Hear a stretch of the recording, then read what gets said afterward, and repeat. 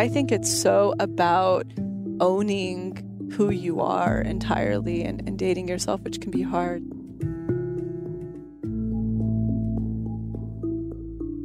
Welcome to the Expanded Podcast with your host, Lacy Phillips.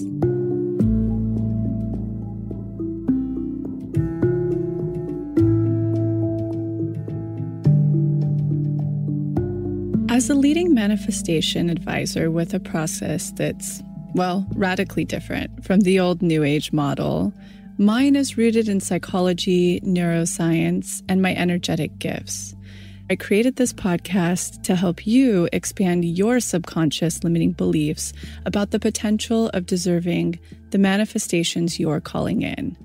Therefore, you're tuning into this podcast series to show your subconscious that anything you desire is possible. And by pressing play, you've already started the process of manifesting it.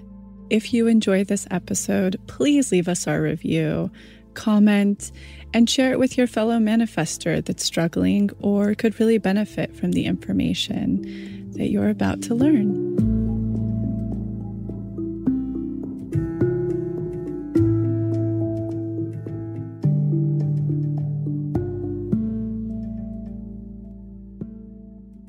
Welcome back to the Expanded Podcast. So today we're doing a really fun episode because it's our year anniversary since we launched. And what do we have, Lila? How many downloads now?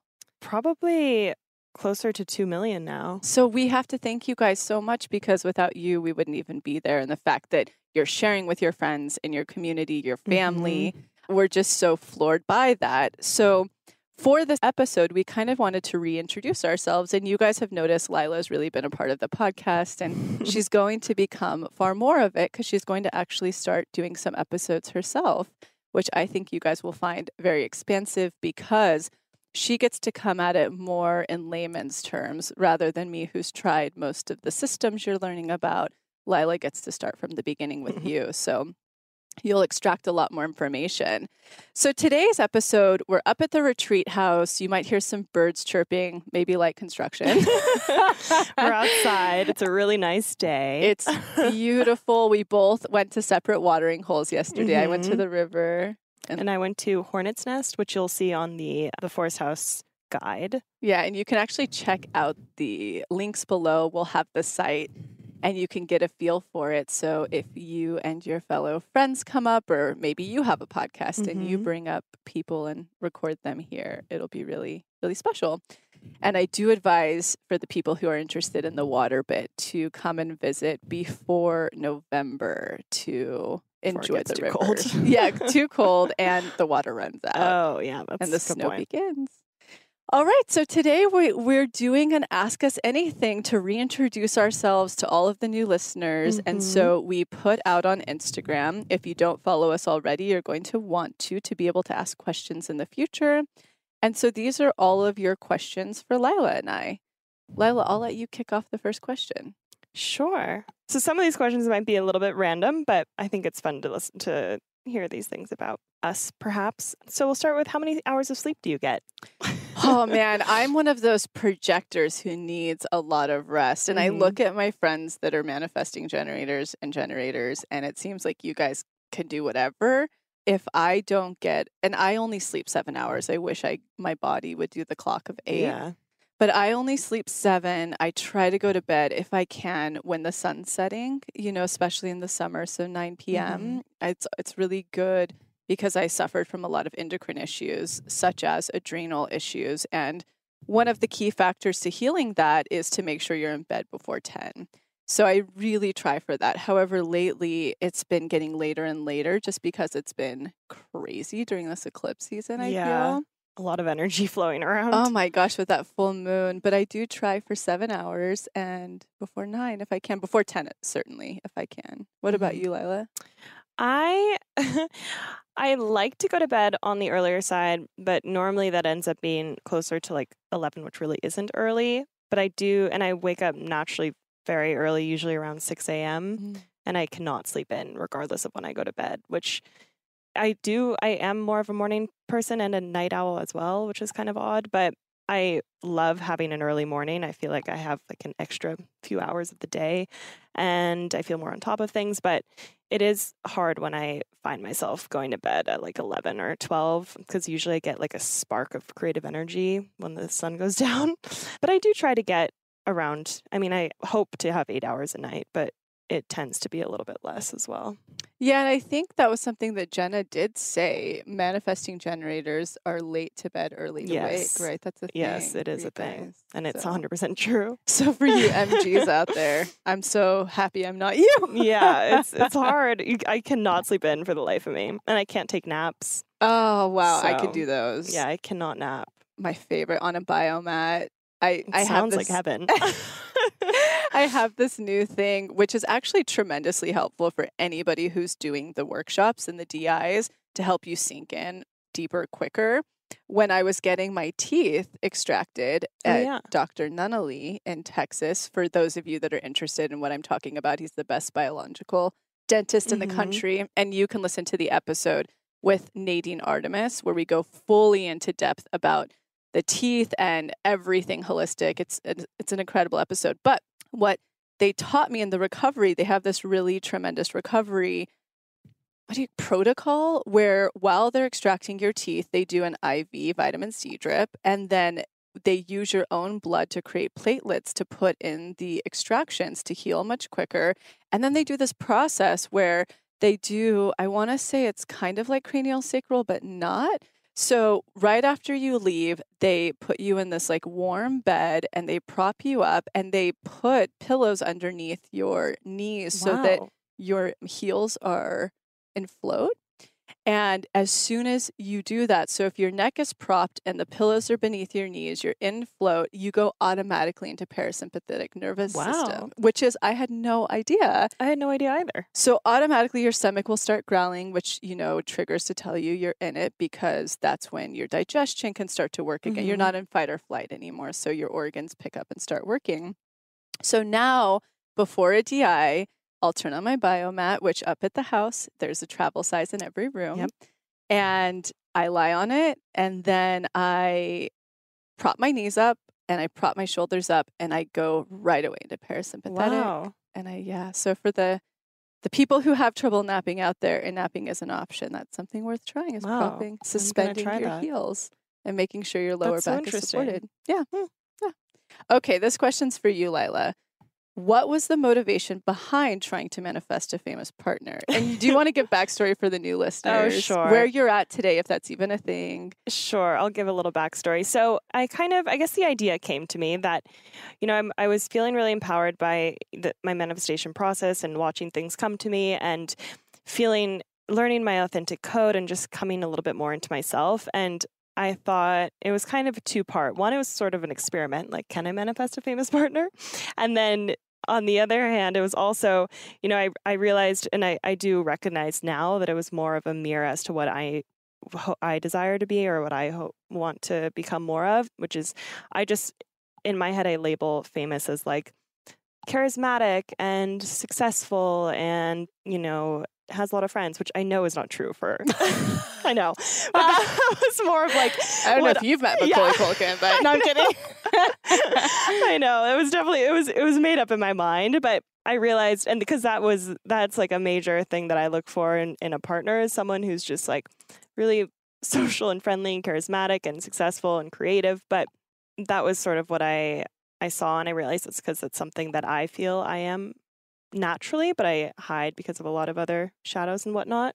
And so I decided that I wanted to manifest a famous boyfriend and see if I can have that LA experience. And mostly it was kind of an experiment. So I did have a few things come through but nothing really solid. But so that was my motivation behind it. And it just more exactly was a mirror to show me what I wanted to be more of. Not that I wanted to be famous, but I wanted to be more outgoing, more creative, more successful. And now I've kind of put it on the back burner, not to disappoint, but instead of that, that label being a thing, I'm kind of letting things naturally come and figuring out more and more like why I want a certain trait in someone. But it is still a fun experiment. And I have gotten a tiny bit close to like C-listers, which has been fun. But we'll see. I still think it would be a fun LA experience. I want to touch on one thing that you said that I think is really important for people. And I'll give an example of this. When you're going through the How to Manifest workshop, formerly Formula Magnetism, it's so funny. And actually, you guys all know her. You can listen to this episode, Amanda Blair. She is a relationship coach, and she was a client of mine, a very early client. And she had been wanting to manifest a British guy. And when we took this workshop, I talk about in that workshop, How to Manifest, that it's so important to get down to your core essence wants. And when we broke down the British thing, I think she had associated British guys with red hair and great sense of humor. So it was like, well, put that on your list. Exactly. So that's cool that you're finding the core essence beneath your list, that it's not technically a famous person, but it's those elements. Right. So I think that's good for anybody who is crafting their list to know. How have you grown your business as a projector? Well, I would say the first couple of years, I certainly wasn't living my design whatsoever. I was working 14 to 16 hours a day, doing everything. And I think that massively, then I started taking clients, which then became, because I leave my body when I channel, I think that's what really threw me over for the endocrine issues, really threw me over for getting sick. A lot. Way too much, and my body totally suffered from it. And then Lila was the first person we hired, which I still have the manifestation list of calling in Lila. And after that, then we started to just continue hiring a team. And sort of the goal this year is to get into a place where I can really get into my feminine and really focus on, becoming a mother, may it be biological or adoptive. But I wasn't living my design, and throughout durations of having the team all together, I've been trying to step more and more and more and more into my design. But yeah, I just worked my ass off in the beginning, didn't sleep a lot, got very sick. I know another question we ended up having too was, how did you get your first client as a projector? The way I went about it is I was actually really, really shadowy and resistant to releasing my gifts into the world, especially coming from a small conservative town with a cowboy dad. I was worried what people would think of me. So the universe actually forced me, because it dried up all of my resources and I kept getting in meditation. You need to put this into the world. So the way that I did it, the way that I kind of allowed invitations to come, was I made a blog post. I put it up on the blog and I said, I'm a manifestation advisor. At the time I called my a manifestation guide. I'm doing sessions if anybody's interested. And therefore I then started to just educate on manifestation. I would do a post a week about how this is different than the law of attraction, how this is different than The Secret. And from there, I started to get the invites. People would reach out for sessions. Oh, wow. Yeah. Let's do this one for fun. I know a lot of people are really curious about this. I get this a lot in the comments, but I think everybody can benefit because we have different skin types. Sure. What is your skincare routine, Lila? Sure. So this has been somewhat of a journey for me, because growing up, was really lucky with good skin, and I never even really washed my face, and I was didn't understand. I didn't know a single thing about skincare, and I would just kind of I started using, I might be pronouncing it wrong, but I think it's Andalou or Andalou. I don't even know. I'll that. tag what I'm trying to say. Okay. Because I might Is be it wrong. green and clean? It's clean. It's from, I would get it at Whole Foods. And it comes, there's a few different colors, and each color is for a different thing. So there's cleanse and tighten and stuff like that. But anyways, I started using that as a cream at night. And it just feels so silky smooth on your face. But then once I got the IUD and I moved to LA and my skin started really acting out, that's when I sort of started a bit of a journey to figure out what was best for my skin and how to heal the acne that was coming up. And really I found, it sounds so corny, but it does come a lot from the inside out, first of all. So I, started drinking really clean water, and that cleared it up a bit. And then I did get my IUD out. So then I was able to kind of see what my skin is like naturally and then treat it. So now what I do is it's a clean face wash. I'm going to have to tag it below. It starts with a C. In the show notes, we'll put Lila skincare routine and Lacy's. Exactly, because obviously I just don't pay attention. But yeah, it's really clean. It's a really gentle cleanser. And then sometimes I'll use I really like this brand called Tulia. They make this exfoliant face mask. So I like to use that, or the Evan Healy green tea face mask. I really like matcha green tea. Yeah. I feel like that really brightens my skin. And then I've gone through a few different kinds of moisturizers and face creams, and I was using some face oils and with essential oils in them. And for some reason, I don't know if it was a mix of the essential oil or what was happening, but it was making my skin super dry. So I went back to using a cream, which was my Andalou cream. And then, but recently I started using the Living Libations Rose. Oh, so good. And I don't know how that differs from the other oils I was using, but it's totally changed my face. So now I literally just wash it and put that on, and that's it. Honestly, and I guess I'll go into mine with that. Living Libations, again, I'm just going to plug that episode. It was from early on with Nadine Artemis. You'll understand why the products are so bananas, but they are the cleanest, purest, most condensed essential oil products. And I hadn't really tried them much until who introduced me to them? I was introduced to a product, and I think it was Best Skin Ever, and I began to use it for cleansing. I was oil cleansing with it, and then just using it after, and my skin started to dramatically change. So for me, I only use 3 brands, and that's Evan Healy.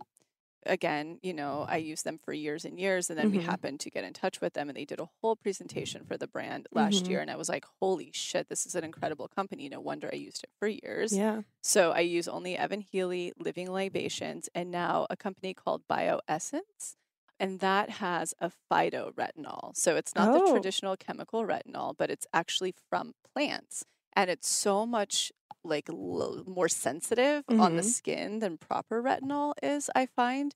So every woman and man I've ever spoken to who has aged phenomenally, every one of them, you ask them what they've done, and they've all been using Retin-A or retinol. That's what I've noticed. Young. Yeah. Every one of them. I'm going to add that to my skincare routine. So I was so happy to finally find a plant-based one, that's gentle, but does the same. It has the same effectiveness. So my skincare routine, it varies sometimes, but it goes like this. I cleanse my face with the Evan Healy Milk Cleanser. I should also it's worth mentioning that I'm normal to dry. So I use that, and then after I cleanse, I'll use the Evan Healy Rose Geranium toner, or whatever you call it. I think it's hydrosol. And I pat that into my face. She showed us that. Yes. So it's like you very gently hold your hands on your face, like sinking it into the pores more. And then after that, every single night, I've talked about this in a podcast intro, I use their rose hip serum. And she told us during that presentation that I think she was roughly in her mid-40s, I want to say, late 30s to mid-40s. And she had been using it every single day for 12 years and doesn't have one sunspot on her face. Yeah. And she explained that it breaks up the pigmentation of hyperpigmentation and evens out your skin texture. And I realized, I think about a month ago, I've been using it every single night since that time in December. And most of mine is gone. And areas and patches have relieved. New ones have sort of come back. So I use it every single night so that I use it daily because I'm very prone to skin sunspots. So that's something I use every night. And then I literally use the Evan Healy Shea Butter Chapstick on my lips because the skin's the same apparently around your lips as well as your eyes. Oh, wow. So I put it on my eyes as well. And so that's what I do every evening.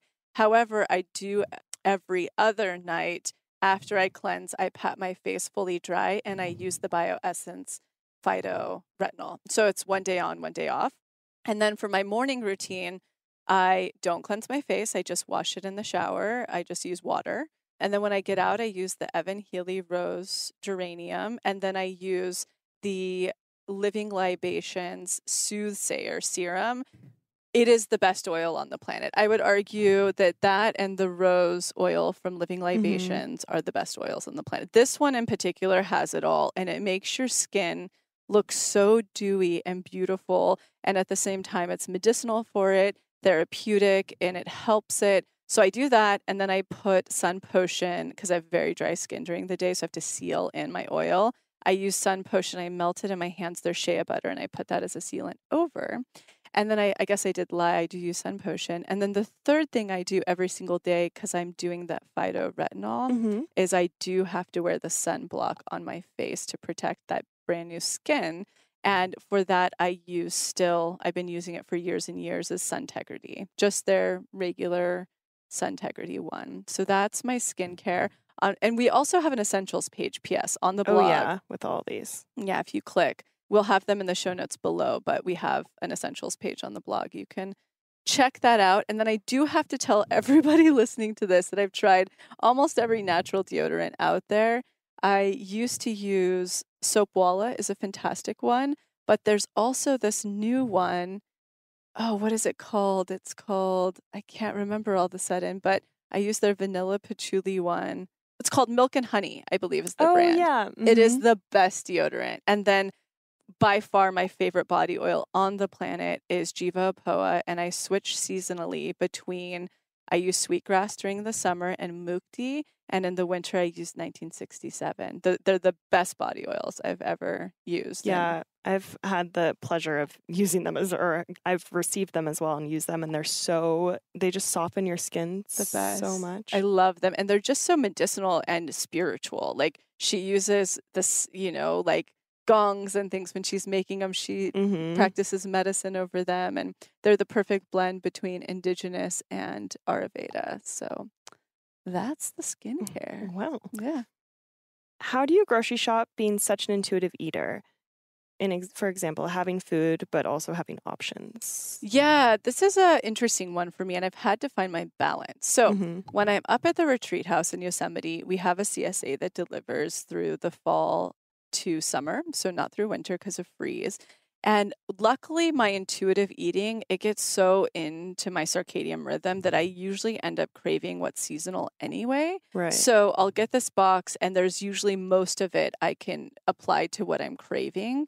And then I'll obviously add in additions that I brought from LA, and I actually do follow a lot to protein-wise and bean-wise, a lot of Elisa Vitti's program of cycle eating. So I'll bring supplementary stuff knowing I'll be in my luteal phase for 2 weeks. So I'll be eating this kind of protein. And so that's what's going on up at the retreat house, because there really aren't options to eat out up here, And then when I'm in LA, I have the luxury of living very close to a place called Cookbook. And now that's in Echo Park when I lived there. And now in Topanga, there's a place called the Gourmet Cafe. And we have obviously the Wednesdays Santa Monica Farmers Market. So I try to load up. And when I'm intuitively eating, I tend to crave it. It's usually in sync with my cycle. I tend to crave certain foods for a week at a time, sometimes 2 weeks at a time. So when I'm in my ovulation phase and my hormones are balanced, I tend to be craving light, watery foods and veggies. So it's like sauerkrauts and very, very watery veggies. So I'll load up on that at the farmer's market and bring it back. And there's many times that I'll stop at the store daily. We have Erewhon, both in Palisades and, Calabasas, that I'll pop over there and grab what I'm wanting. And I do have to say, even from the day that I was so broke, it's the one thing I never, ever neglect. I have always spent all my money on Me too. Quality food. Me always. too. Yeah. What about you, Lila? Yeah, I would say the same. I've become quite lazy when it comes to planning out what I'm going to eat. So I've kind of let my body just tell me what I want. And, I used to be really into meal prepping, but then I would find myself, which I'm not knocking it definitely helped me a lot, but especially when I was in school and had a really busy schedule. But I find, when I was doing that, I would find myself not wanting to eat what I had made the next, few days, but forcing myself to do it just because I was like, well, I can't waste it. So now I usually just make sure I have a bunch of, whatever I'm kind of feeling in the moment, definitely seasonally. So now in the summer, I'm craving just like fruit and raw green watery veggies. So a lot of cucumber and celery. And I just have a bunch of raw ingredients in my fridge. And sometimes a meal is I make a big salad out of it all. And I have this really yummy Primal Kitchen has a really good, it's like a lemon turmeric dressing. We'll link so it. good. Yeah. So I literally will just have like a bunch of veggies and that on top of it. And then I'll put like avocado or some protein if I'm craving protein. But sometimes a meal is just like a bunch of celery sticks and like some crackers and some hummus if I'm craving that, or it's just like cantaloupe and peaches. So I really just let myself kind of feel my body tell me what I want, and then I'll feed it. So I have a bunch of basics in my fridge. And if I'm really craving something that I don't own, then I'll allow myself to go get it. Yeah, I think that's a great idea. I know for some people, obviously, you don't have that access to an Erewhon or whatever. Right. But I think great alternatives. I personally haven't used it, but I was totally floored the other day listening to an ad on Jenna Kushner's Gold Digger podcast.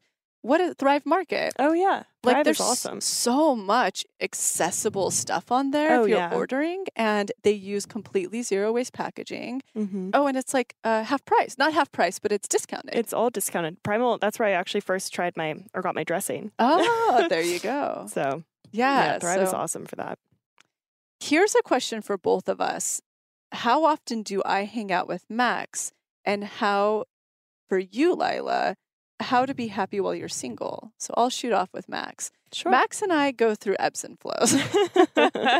And our relationship is always ebbing and flowing. And we actually are so autonomous that we hang out more often than not apart. And when we are together, especially now that we've manifested this house in Topanga, we'll be spending more time together. But Max is really good at self-care. So he'll go to his meetings, I think 3 nights a week. And those are the nights that I schedule to hang out with my friends. So in actuality, we probably end up hanging out 3 nights a week a little bit, and it's pretty boring stuff. It's like we get together to binge TV shows and have a dinner. Sounds like my ideal relationship. I know, it's like the dream. And then the rest of the time, I love being on my own, being autonomous, channeling, being up at the retreat house. I love aloneness more than anything, and that's why Max and I are so compatible, because he's a workaholic and loves the community of AA. So it works well for us that we're Virgo, Aquarius. We love a lot of alone time. So it's not as much as you would think, although he does FaceTime me all day. And I'm like, I'm working, stop FaceTiming me. So yeah. And I'll take it over to you, Lila. How to be happy single. Sure. So I have always been more of an independent person and enjoyed my time alone. That hasn't been a huge problem for me, but I don't know. I find that I'm now reframing time alone. You know, sometimes it goes on I'm single for a little longer than I'd want to be, but I'm reframing that to be, I'm so lucky to have this time alone to myself. I can be completely selfish. I can go where I want to go and not have to account for someone else. So really just reframing it as just, freedom and just treating myself to things. One of my favorite things to do is go out to eat by myself.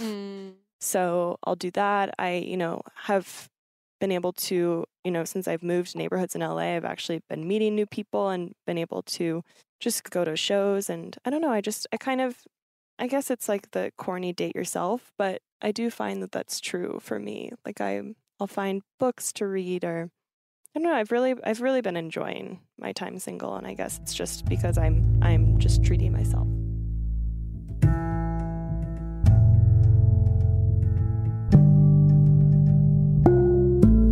So I'm quickly interrupting this episode to invite you, if you're ready to start your manifestation journey, or if anything you've heard in our manifestation episodes has piqued your interest, to begin.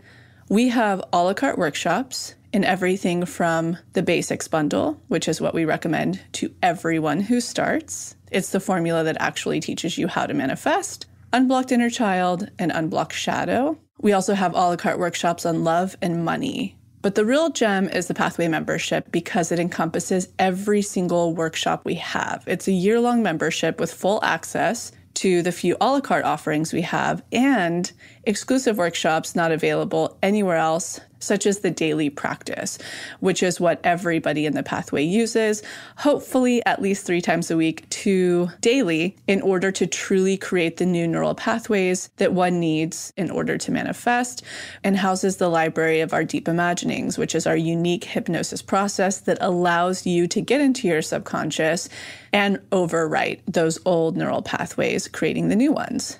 You can use our special code EXPANDED, all caps, EXPANDED, to receive $20 off your first a la carte workshop purchase or $20 off your first month of the pathway. Again, that's all caps, expanded, EXPANDED. Okay, now back to the episode.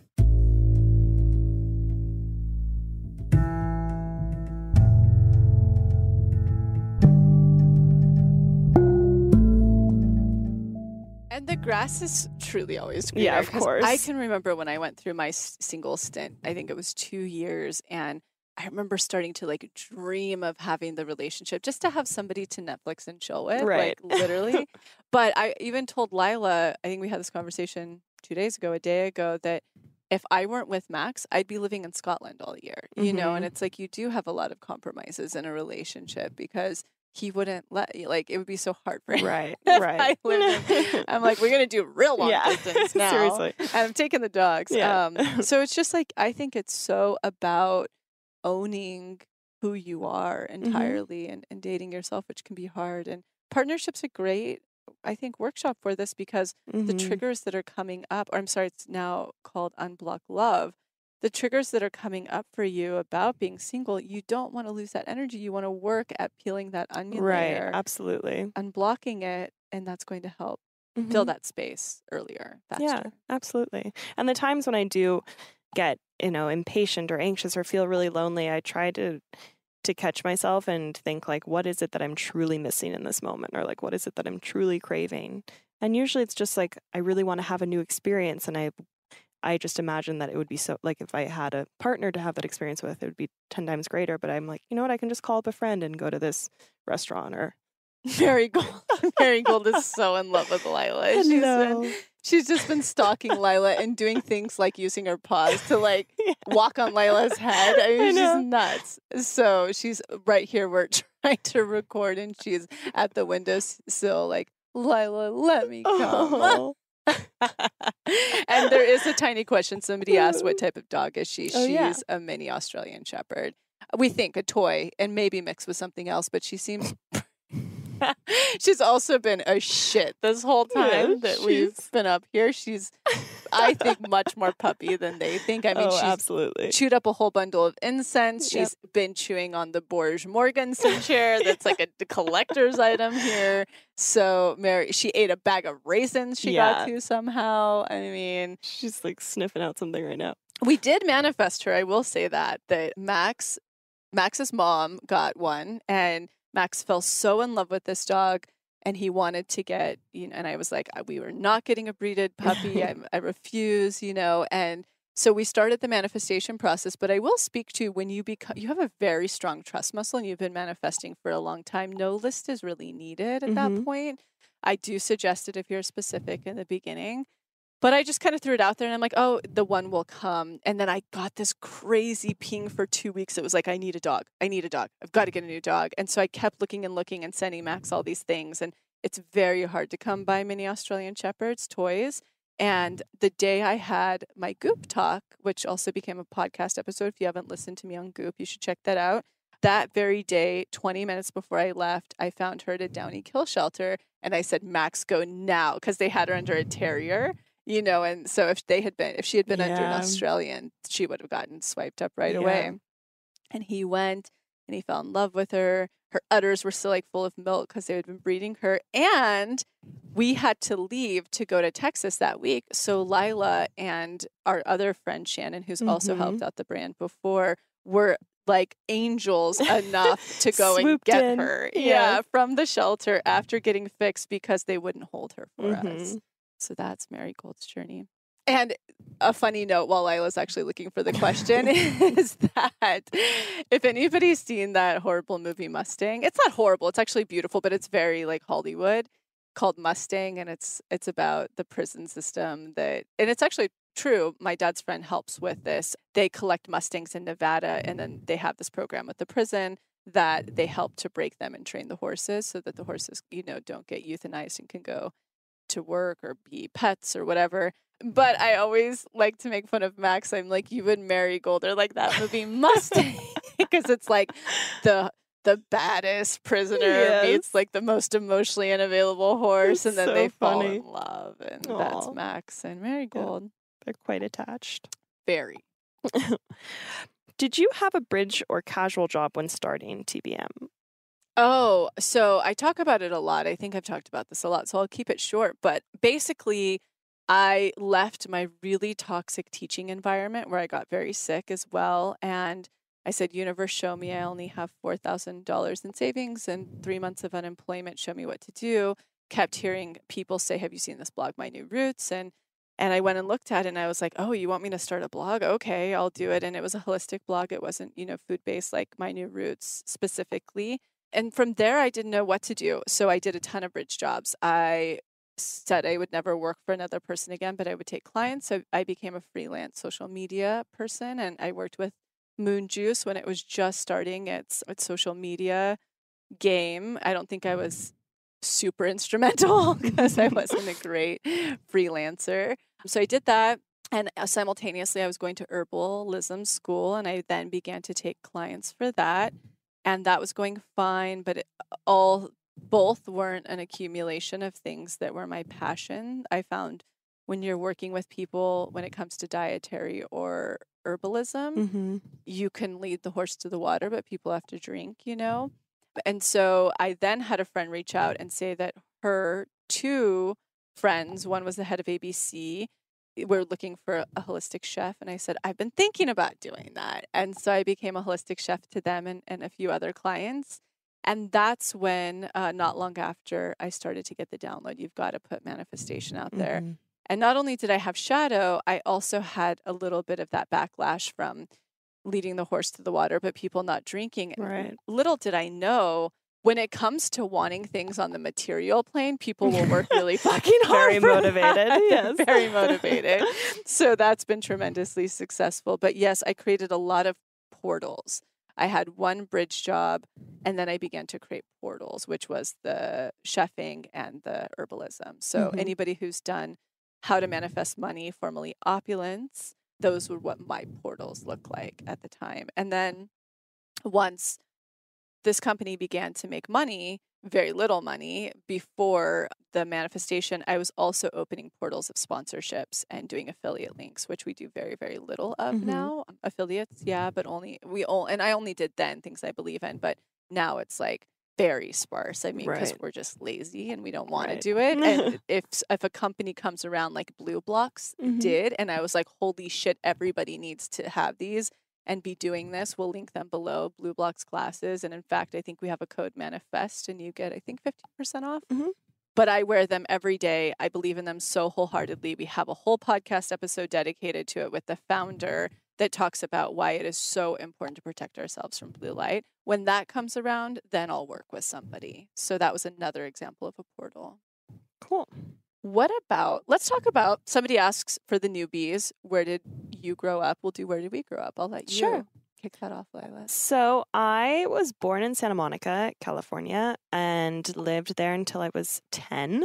And then when I was 10, my family moved to upstate New York. So I went from city to small town. I say upstate New York. People are like, oh, we're in New York. And I say Syracuse. They're like, oh, that's... They're like Canada. Yeah, exactly. So I guess it's like central New York technically, but I just say upstate.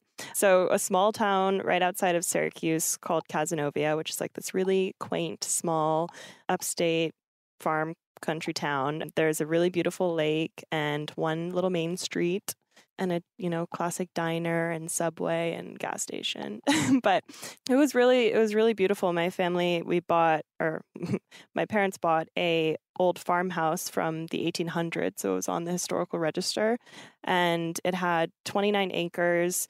So being a kid there was really fun, even though I had some resentment towards my parents for moving me from California, and I harbored that for a while. But it was a really beautiful upbringing because we had a creek in the backyard. My friends and I would go out to the creek. It kind of split our field in half.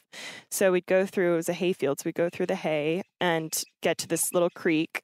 And my parents would let us sit out there for hours. My friend and I would create a little bonfire and we would boil the water and make pasta with the creek water and then put a bunch of random shit in it and eat it, which I don't know how we survived that. Like you should have put a few drops of iodine. Yeah, maybe. But you boiled. Yeah, I guess we boiled it. Yeah. My parents were just like, yeah, go for it. Rye kids. Rye kids. You should talk about that a little bit, Lila, growing up rye. Sure. So I don't know if you're not familiar with rye parenting. There's a link below in the show notes, but it's a form of parenting that's really focuses around respecting your child as their own individual. And, it's really about fostering independence, creating boundaries without, because children really need boundaries, but the boundaries come from respect and trust. And so it's a lot of allowing your kid to kind of be their own person and follow their own desires and just be there to support that. So my parents were pretty hands-off in that way. I also went to a Waldorf school in kindergarten, which is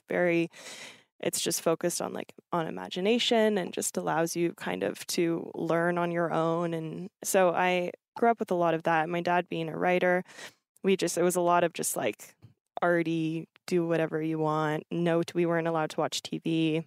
And in the summer, my mom would she didn't do this every summer, but one summer a few summers, she actually killed our cable. Awesome. But this is when we moved to upstate New York and my grandparents lived like a mile away from us. So we would just all go to my grandparents' house and sit and watch TV.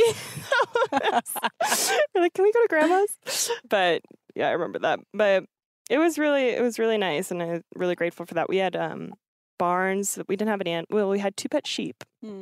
Louie and Michelle. And what? How did you guys come up with that? That's so random. Well, because the farmer who hayed our fields, or rented out the fields for hay, he had this really small little dairy farm that I used to go to when I was little. And I remember he was like, when you're 14, you can work for me. And I was like, can't wait to be 14. Because I would just run around the barn and play with the little calves and feed the calves and the barn kittens. Did you ever so much milk fun. any of the cows? He showed me how to once, but I didn't continue. But I actually saw a calf be born, which was really cool. But anyways, he had these, somehow came across these 2 lambs and didn't want them. So he's like, do you guys want lambs? We're like, sure. So we had two little sheep. And I named the boy Louie and I wanted the other one to be Lily, but my sister named her Michelle, which I think better fit her. No, Joanna.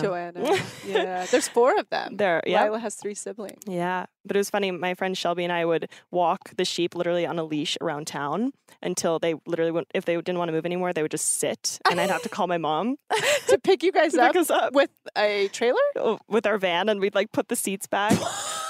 So funny. But actually really, really funny. I'm going off on a tangent. But a few, 2 or 3 years ago, Shelby sent me a picture, I don't think it was on Instagram or it was on Facebook. Someone posted from the town talking about it being a farm town, and they made some reference to when they moved there, they saw 2 girls walking sheep in town. Oh my God, that was us. This is so great. It was so funny. There was a local restaurant that kept their pigs at our house to later slaughter, which did not go over well with my sisters because we had them from when they were piglets. So hard. Yeah, so that only lasted once and then it was too much. So traumatic. Yeah. We had barn cats. My friend and I found baby kittens once, and so we fostered them. And yeah, it was a lot of animals and running around outside. And it's amazing. It was really nice. Wow. Mm-hmm. Well, for those that don't know, I grew up where the retreat house is in the same county, and I grew up in a place called Cathays Valley. So it was a ranch, and I was raised by the hillbilly parenting technique. That'll be linked in the show notes. Well, I'm kidding. Here's a Coke. Go run around. It was basically you're thirsty, we don't have water. Here's some Coors Light. My dad, I remember him giving us tobacco for the first time. I mean, real hillbilly. But country, it's funny though. I have to say, in the city, we're so sensitive with our children. Mm-hmm. And I got to see this dichotomy because quite a few of my girlfriends were up here at the retreat house with their babies. And then I had a guy who was coming over who had to cut down the dead cedars here, and he was coming to quote it. And he had his dog in the truck, the back of the bed, and his 2 kids. I think one was 3 and one was 6. And their country kids are such a different thing. I was a country kid. Yeah. You're so strong. You're so independent. You're tough.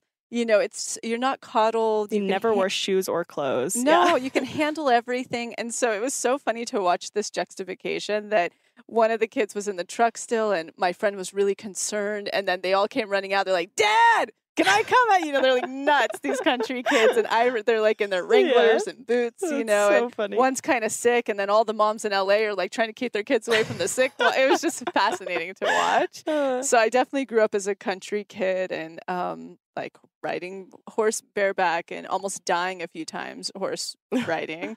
But yeah, it was just a really country upbringing. And when I wasn't living here, I was living half the time in Modesto, California with my mom before she relocated up here. But that was where we grew up. And then where we picked the retreat house is much more in alignment with Yosemite. So it's actually an hour away from our ranch. And it's a really special space that's surrounded by the cedars and shade. And the summers up here where I grew up, specifically in Cathays Valley, can be around 110 with a few oak trees to shade you. Yeah, that's a lot. And I was like, there's just no way I can live in that. It's like death to me. So I ended up getting a much higher climate that stays a lot cooler. And you have all of these trees. Yeah, it's like 10 degrees cooler up at the retreat or the forest retreat house than even town. Than town. Yeah. How did you broach the subject with your mom that you were about to speak honestly? Oh, my mom and I are so open. She is like a Libra sun, Aries moon. So, and she's a highly, highly self-aware alcoholic. So, like my mom's since day one been like, I'm an alcoholic.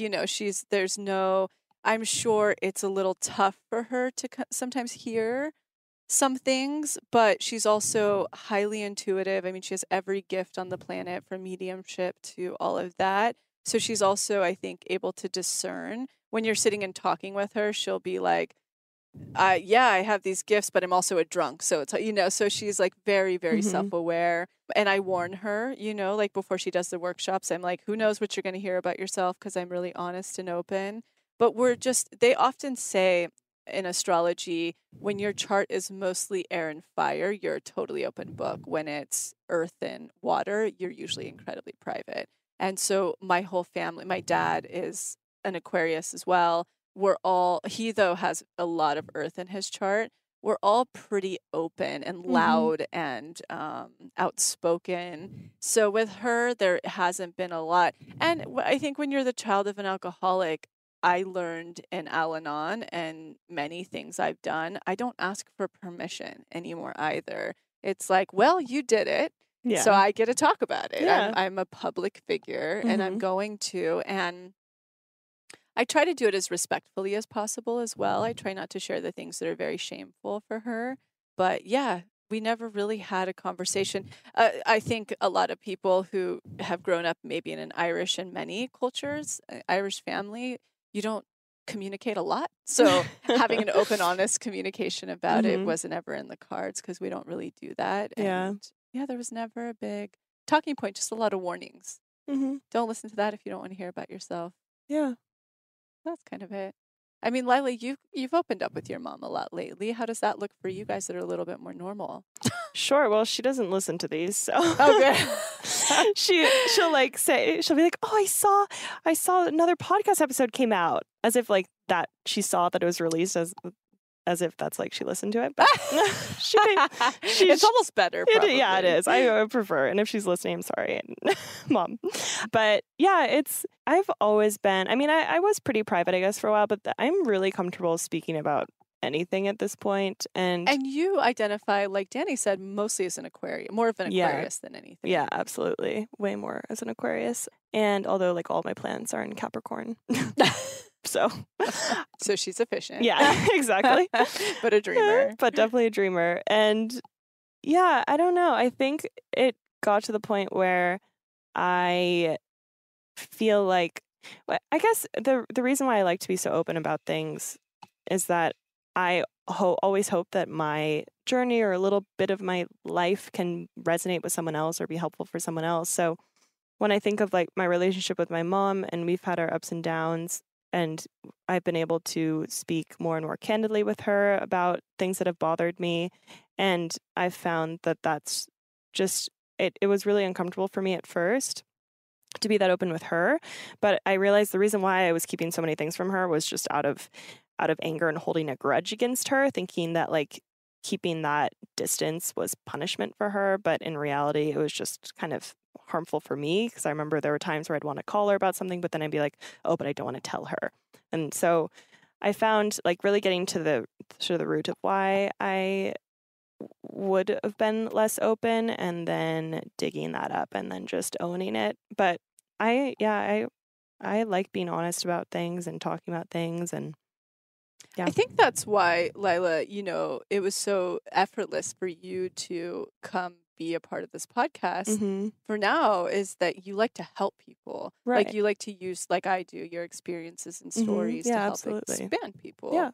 I think that's really notable. Yeah, I think that's really good advice. I mean, you had a discovery recently. I think it was what you were just speaking to. But maybe you want to talk a little bit too about your commitment. I mean, we've talked about it and supported. Sure.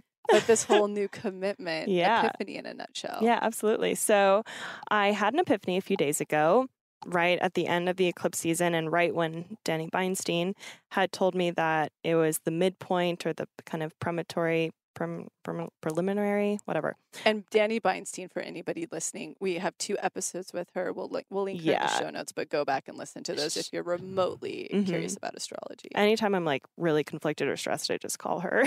Same, she's on speed dial for me. But anyways, she told me that, this is the time where I'm going through my Pluto transit, which you can read more about. But I was going through my Pluto transit, and so it's like this huge internal transformation, and all about how I value myself and identify myself, and et cetera, et cetera. So apparently this is all going to come to an end in the beginning of 2020. But right now is kind of the point where it's like I'm making a huge step towards whatever that end is going to be. So I just found that to be fascinating, since this all came together right at that time. But anyways, I had an epiphany that, a lot of people, commitment issues are pretty popular, or not popular, but a pretty common issue, and or block for many people. And I found that I was having serious commitment issues, and I'm so indecisive. And it's not just, relationship commitment issues, but it's like commitment to what I'd order for lunch, or what shirt I'd buy. I'd always like end up returning, and then being like, oh wait, should I not have returned it? Just like constant indecision, which was making me feel, ironically, I was so indecisive and scared to commit to anything because I'm so afraid of being stuck or losing my freedom. But ironically, by not making any decisions and not committing to anything, I was so stuck in this limbo, and I had no freedom really, because, I'd be really interested in exploring something, but then I'd be like, I don't know if I want to do that. And then I just was, and I know that's part MG, but I just wasn't balanced in it. And it was really, I don't know, it's just halting me from growing, it felt like. So finally I had this epiphany. It all came together one morning, just like crashed down on me. And luckily I had therapy right after, or like an hour after that came through. So I talked it out with my therapist, and she was really helpful actually in guiding me to see like the root of it, and then kind of showing me examples as to maybe why I was having these issues, and relating back to times where like decisions were made for me and I was unhappy, and then times where I had made a decision and then not been so happy with it, and just like helping me reframe all these things. So now moving forward, my new commitment to myself is to commit to every decision I make, and understand that making a decision doesn't mean that I'm locked into whatever I've decided upon. It just means that now I can move forward and allow and open my door more and more, so that more things can come through.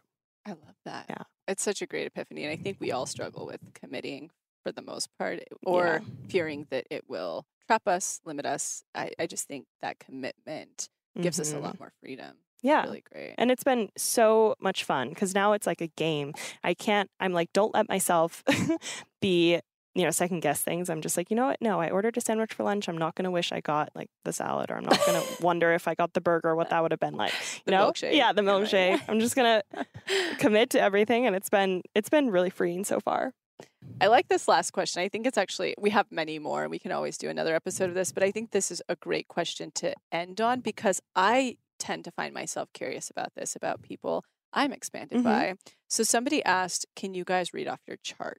Oh. And so I pulled up mine on Cafe Astrology. I'll go ahead. That's where I find mine. Other people use Astro something, but I'll go through mine really quick and just tell you in a nutshell what I am. and then Lila will let you go. So for those who don't understand astrology, again, go back to Danny Beinstein or tune out if you don't care about astrology, but I'll give you my chart really quick in a nutshell.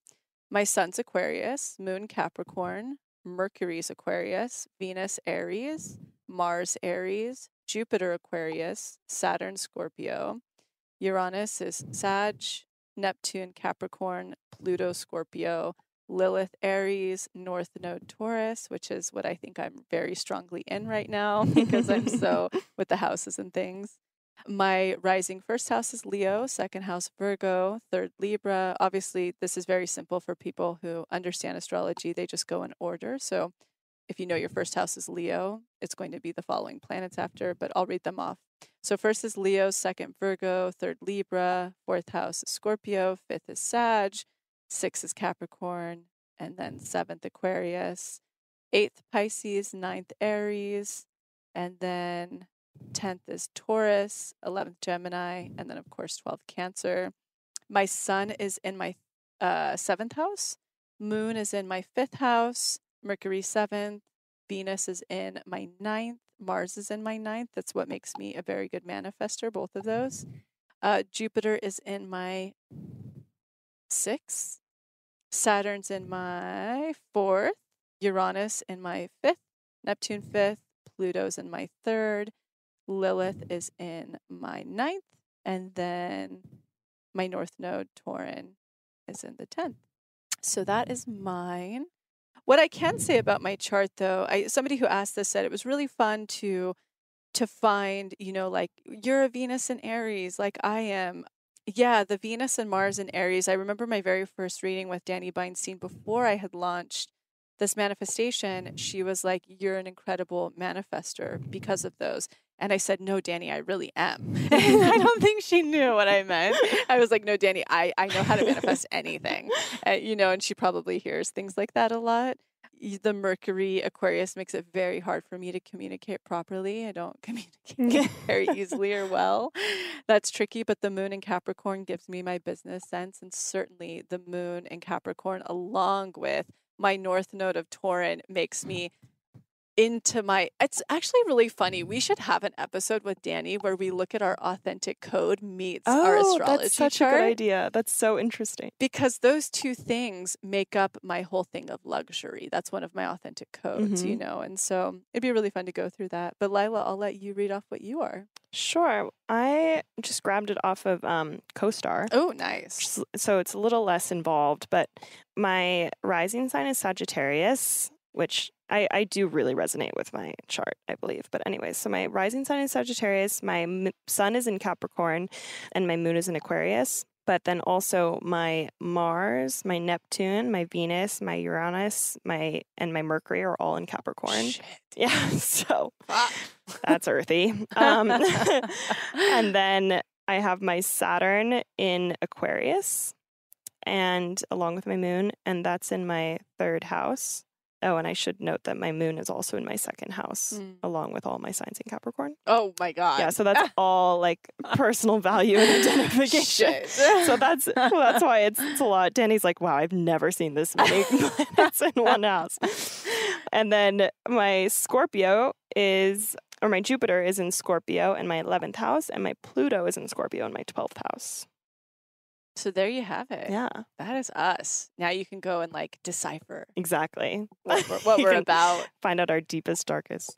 Well, thank you all so much for joining us for a year. And I do want to say, I've simmered on if we should go through a tiny season where we replay the most important episodes for me in terms of who I've spoken with. But if you're just joining us now, please go back. Some highlight episodes you absolutely have to listen to are both of Jenna, Zoe, Human Design episodes. Absolutely. You need to listen to both of Danny Beinstein's astrology episodes. Nadine Artemis is a very important one. Maggie Harson, Pukai, is incredibly important. It's how she healed herself entirely of every autoimmune you can basically name just through nature. So those are some big highlights. There's plenty more, but do go back. Don't just tune into the latest because there are some great ones. And we hope to bring you another great year of content. So exciting. And if there's anything you'd like us to talk about or any guests you want to know about, please post about them in the Facebook group. We're definitely starting to get this next season going. Yeah, figuring absolutely. it all out, I guess. So see you next week. Thank you. Thanks a lot. Thank you so much for tuning into the episode, and I hope you enjoyed it as much as I did, we did. And in case you're not totally ready to join the pathway yet, I wanted to share a few of our free offerings that I'll often suggest to people as a little bit of a blueprint to get them started on their manifestation journey. The first place I like to direct people completely for free is the motivation. You can see it linked below or on our homepage as our testimony library. And it's categorized by different subjects, whether you're calling in career, money, love, wellness, and much more. When you're reading about a member's experience of what they manifested, you're actually seeing to believe and showing your subconscious that that very thing is possible for you. The second place I like to direct people is to the free clarity exercise, which is also linked below. In it, you get to try our own unique hypnosis process, learn about the science, and some journaling prompts. And the best part about this, you'll get a tiny taste of what it's like to go into your hypnotic state, bring your subconscious forward, and create new neural pathways while receiving clarity. And the third thing, if you haven't listened to it on this podcast yet, please go back to the episode titled Manifestation 101, where you'll learn the basics of neural manifestation to truly understand this process. So go ahead and check out those free resources, the motivation, the free clarity exercise, and the episode Manifestation 101, all linked below. And in an effort to make sure to have representation in this process series, go ahead and submit any process testimonials you have, especially to our LGBTQ+ community, our BIPOC, as well as the Ys, which is anyone in the community who is 45 and over. All right, we'll be back next week.